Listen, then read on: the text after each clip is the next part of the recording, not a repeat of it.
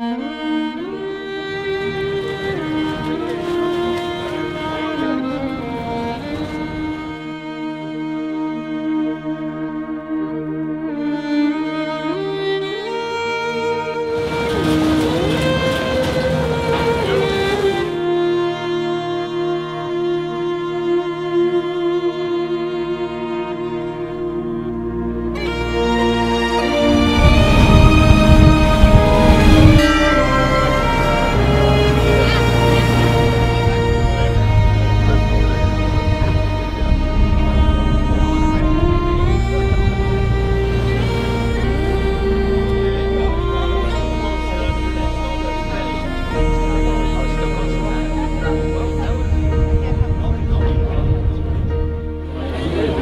lot of these things here that I've never seen, but I was willing to die for.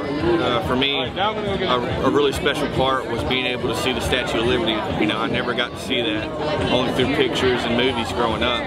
To be able to see that statue and what it represents and stands for, and I just had a moment of silence with myself, and it was just a gratifying feeling, you know, knowing what I was fighting for and being able to see these people and how they've healed and how they've come together, you know, as a city and kept strong and, you know, really rebuilt themselves up. I was really encouraged and motivated by that.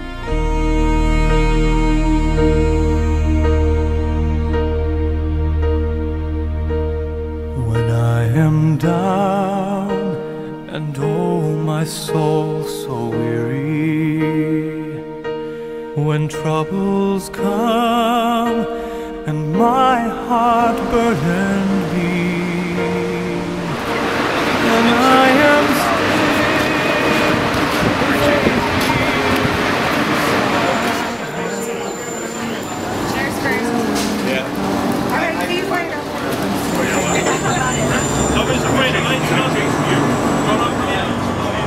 raise me up so I can stand on mountains.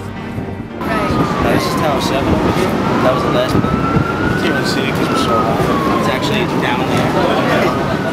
Wait here in the silence till you come and sit a while with me. You raise me up so I can stand on mountains. Here at the freaking tower, just looking at the magnificent view and just seeing the sights around, and just it's kind of an eerie feeling, but a great feeling to see that the tower is rising higher than the old ones fell. You raise me up to walk on stormy seas. I am strong when I am on your shoulders. Raise me up to more than I can be.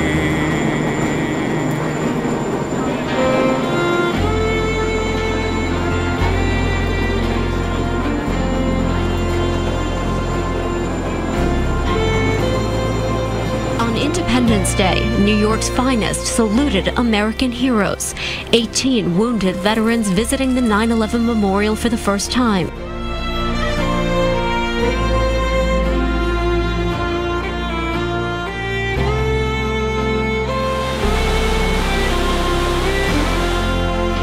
To see where it all started on the 4th, you know, it's kind of surreal. So I can stand on mountains.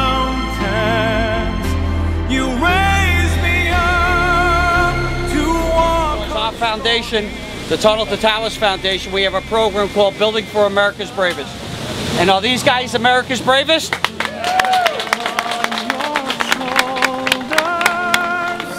You raise me up to more than I can be.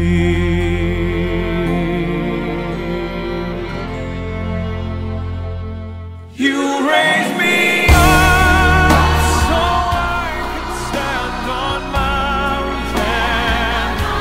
You raise me up to walk on stormy seas.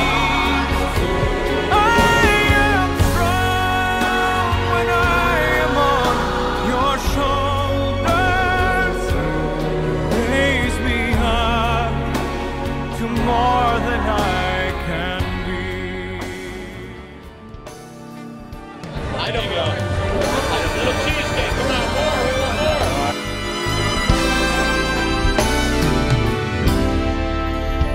Oh, beautiful for spacious skies, for amber waves of grain, ooh, purple mountain majesties above the... Being, some of the most, capable and independent people that you can find, to having to constantly lean on and rely on family or other people to help you out and take care of you. It's very physically strenuous.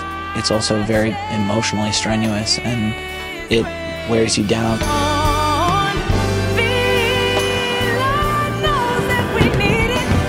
In one word, I'd say suitable for today would be independence, and just being able to move forward with my new identity and accepting this new life that I have to live, and I love a good challenge.